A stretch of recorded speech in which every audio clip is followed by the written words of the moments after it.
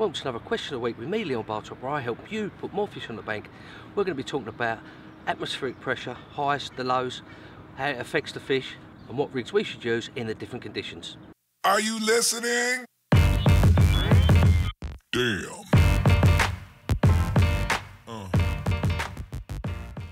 If the first time you've come across this channel and you like this type of videos and you want to see more of these type of videos, then it may be worth you hitting that subscribe button. Don't forget to hit that bell notification icon and you'll never miss an uploaded video. Well, pressure, we see it bandied about, we see it in our normal daily television where the weatherman says there's a low pressure coming in or it's very high pressure over the weekend. But how does it affect our fishing? Well, first of all, to me, high pressure is anything above 1,010 millibars. Lower pressure or falling pressure is anything below 1,010 millibars. In this country, we normally get anything from about 980, which is very rare, up to about 1,040, which is very rare as well. So you've got about a 60 millibar difference.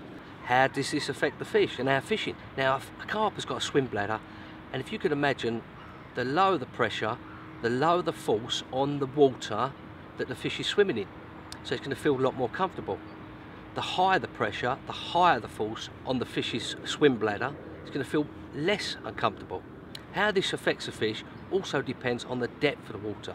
So if you've got a relatively shallow lake, anything below about 4 or 5 feet, then those high pressure, more force on the fish's swim bladder, it's not going to affect it as much. If you've got a lake which is 20 foot deep, then the higher the pressure, say 1,030, more pressure onto that water column, more pressure onto that fish's swim bladder, it's going to make it less comfortable the deeper the fish goes. So if you look at it this way, if you've got very high pressure and it's a very deep lake, the fish are going to tend to come up in the water more. If you've got a high pressure on a shallow lake, it's not going to bother them as much. If you've got low pressure on a deep lake, the fish are going to feel just as comfortable at the bottom of the lake as they do on the top of the lake, because the pressure on the fish's swim bladder is not as great, thus making it feel more comfortable to use all of the lake. So how do we apply this into our fishing? General rule of thumb, which I use, is if the pressure's over 1,010 and I'm fishing a deep lake, zigs would be the way to go, because the fish are going to spend more of their time in the upper layers.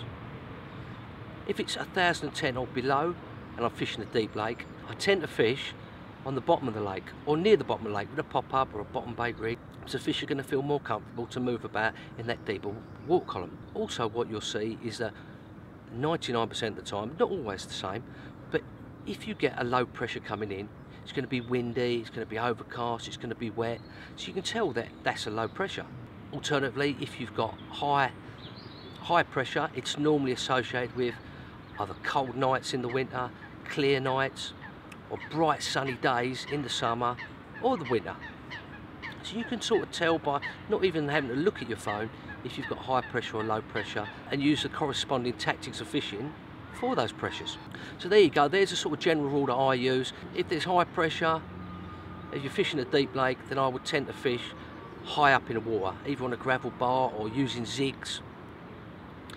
If I'm fishing a deep lake with low pressure, I tend to fish on the bottom, so it's more easier for the fish to move about without affecting the pressure on their swim bladder. If you're fishing shallow lakes, I don't think it really makes that much difference. Well, I hope that's helped you. I hope that's given you a general idea of the different pressures, how it affects the fish, how I go about my fishing depending on that pressure. Don't forget, guys, if you like this type of videos and you want to see more of this type of videos, it may be worth you hitting that subscribe button. Don't forget to hit that bell notification to see you for the next video.